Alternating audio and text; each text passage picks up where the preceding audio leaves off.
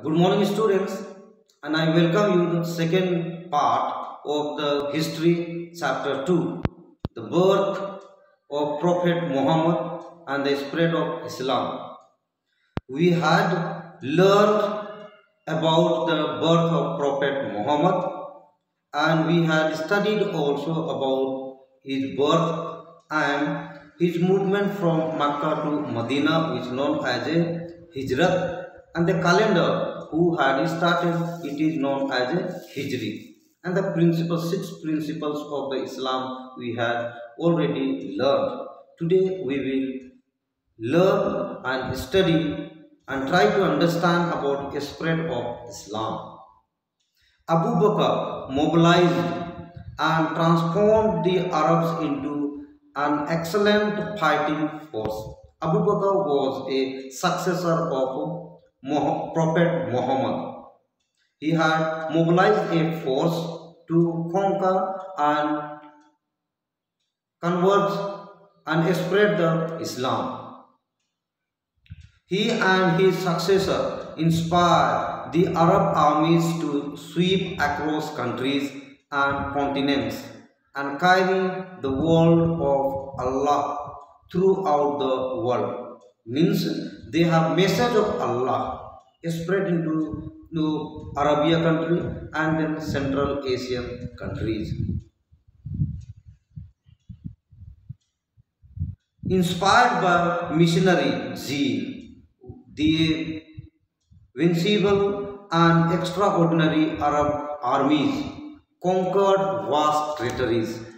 Their empire stretches over Iran, Syria, Central Asia, North Africa and Spain. Means gradually the Abu Bakr's army they had expanded their territories and the Islamic religion also had been expanded because these territories people accepted Islam, converted into Islam. Because we last class we had studied there are the tribals, those who were in Arab, they were superstitious, unbiswasi, they were worshipping various gods. But the Prophet Muhammad emphasized only one God. So the people believed on that and became a large number of the people became a follower of Prophet Muhammad and became a Islam religious person.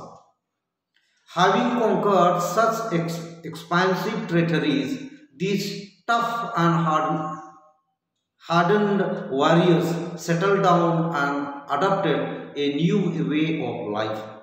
They built fine cities such as Damascus, Baghdad and Cairo.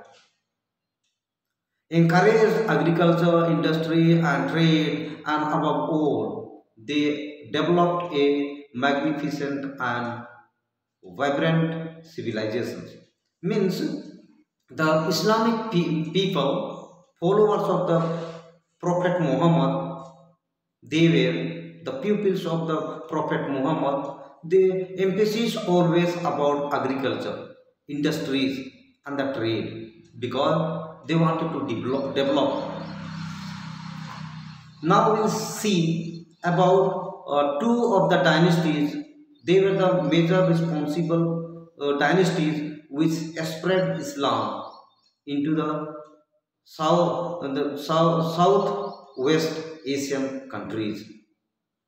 The Abbasid and the Umayyad dynasties.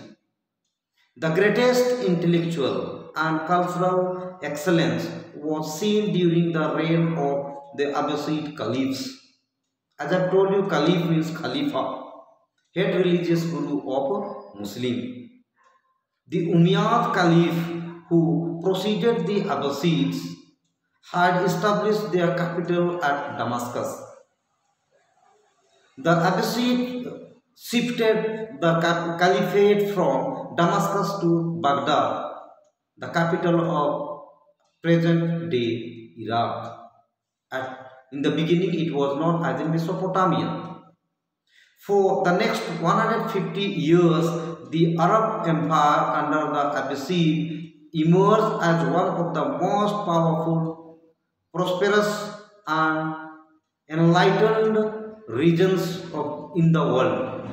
The Arabs absorbed and assimilated the best of what other cultures and civilizations had to offer in terms of idea, skills, and scientific knowledge. Means these Muslim people, those are followers of the Prophet Muhammad, they learn from different civilizations. Different civilizations means they learn from Greek civilization, Byzantine, Egypt, Chinese, Indians, and even the Persian civilization. And more, they have learned about the culture and then faith from Christians and Jews. Muhammad had advised the Arabs to pursue learning. Means he had always taking a keen interest about learning. Means acquiring the knowledge from various civilizations. One of the Abbasid caliphs established a house of wisdom at Baghdad to translate into Arabic the collective wisdom of various ancient civilizations such as the Greeks, Byzantine, Egyptian, Chinese, Indian, and Persian civilizations. Means the Abbasid caliphs established the house of wisdom at Baghdad. Means there were the wise people, scholars, Muslim scholars were sitting there, and their work was to translate to other languages books, other civilizations people. They've written in the various languages, Latin language, Greek language, Mesopotamian language, means Persian language, Indian culture. They have translated to the books into the Arab language to make easy to understand the Islamic people or Arab people. Baghdad became the repository and preserve of the rich cultural heritage of the ancient world. Now we have to see about the knowledge observed and assimilated by the Arab scholars from different civilizations. From Chinese civilization, art of making paper, technique of making glass, use of marine's compass. They have learned from the Chinese civilization. From Greek civilization, they learned about geometry. From Persian civilization, means Mesopotamian civilization, astronomy.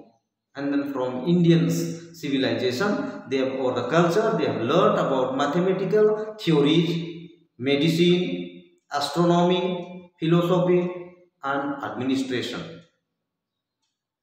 Now we have to see that India and the Arab world, how they have interacted each other, and how the Arab people, Muslim people, religious people, they have developed because they have learned from the Chinese, from the Greek civilization, Persian and Indian. So many things they have learned, so that they have developed rapidly.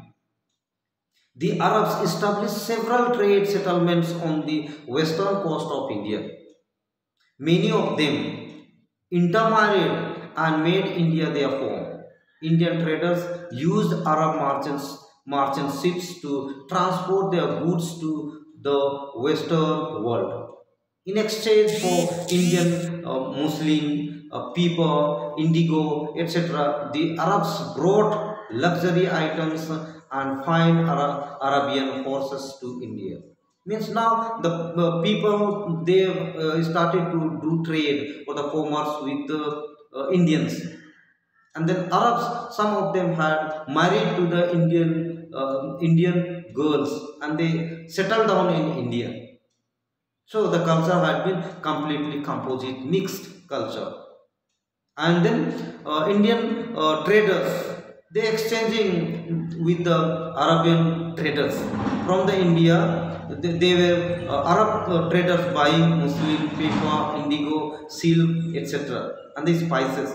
And in that place, the Indian traders were buying, importing from the Arab a fine Arabian horses. Islam has spread to Southeast Asia through Arab traders. The old Hindu kingdoms of Malaysia and Indonesia declined and were eventually replaced by Muslim dynasties. Means Islam religion has spread and expanded into the world through the Arab traders or Muslim traders. Like Hindu dynasties ruled in Malaysia and Indonesia completely declined, and there Islam religion has been imposed and spreaded.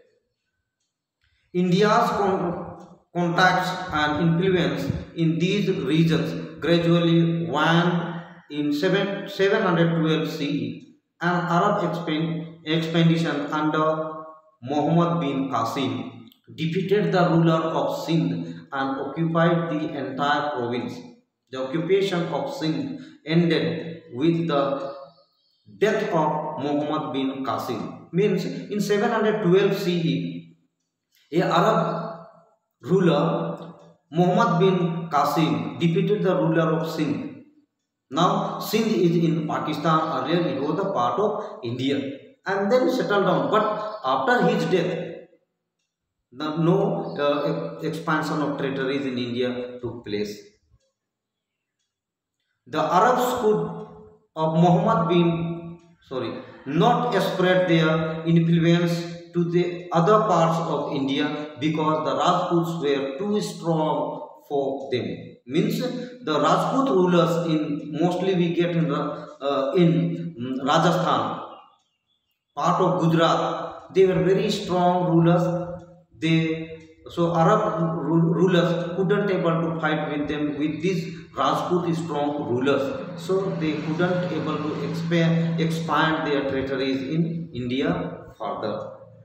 According to some historians, the spirit of exclusiveness among the Indians made them reject foreign culture influence. According to Muslim scholar Al-Biruni, the Indian believed that no other country on earth but theirs had any knowledge of science. Hence, they were generally not receptive to the rich treasure of Arabic learning and civilization. The Arabs, on the other hand, learned a great deal from the ancient Indian civilization, knowledge of Indian mathematics, medicine, astronomy, philosophy, and art of administration were assimilated by the Arabs, leading to the further enrichment of Arab civilization and culture. Means the Arabs people, they have learned from the India about the mathematics, medicine, astronomy, philosophy, and even the administration, and they became enriched of the Arab civilization and culture. Next, we have to learn about in India how the Islam religion had spreaded. By the next point we can read, that is the Turks. By the 9th century CE, the power of the caliphs declined and Arab empire split into number of independent kingdoms. Means the caliph, the power of the caliph had been completely declined, समाप्त हो गया. In that cases, that Arab empire split, divided into small region. So many different kingdom, independent kingdom became. During that time, 2 independent states established by the Turks in Central Asia were Ghazni and Ghor kingdom. Ghazni kingdom had been established by Mahmud Ghazni, and Ghor kingdom established by Muhammad Ghori. His successor only was Qutubuddin Aibak, who had been later on established Qutub Minar in Delhi. And these all 2 kingdoms lies now at present. We can see in the border areas of Afghanistan, in the Ghor on the top of the northern part, and then Kabul, and then the Ghazni kingdom, the border after the Pakistan border and the Afghanistan.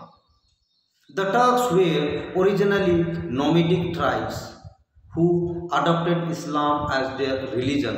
It was they who eventually established a Muslim empire in India. We know that Turks, the Muslim rulers were mostly the nomadic. Nomadic means in Hindi we can say Khana Badus. They were roaming around one place to another, and then they were settling down. So students, I am winding here. Kindly go through the lesson. Thank you.